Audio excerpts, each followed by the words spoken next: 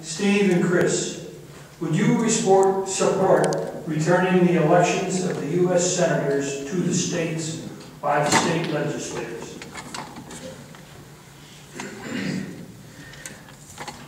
I'm of the opinion that the men that met in Independence Hall in Philadelphia in 1787 were pretty smart. The more I study them, the more I study Madison and Jefferson and Hamilton. Hamilton and Madison, 32 and 36 years old respectively. What they did, the people they studied, the governments they studied of Greece and Rome, Cicero, the countries of Asia Minor. I'm amazed at their wisdom.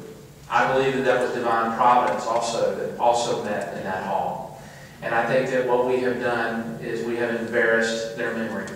And so to that question, I'm fine with that. I think that there's, the more we tinker with what those men did, I think the farther we get away from their original intent that all men are created equal and are endowed by their Creator with certain unalienable rights, and that among those are life, liberty, and the pursuit of happiness. And it bothers me that we've drifted so far.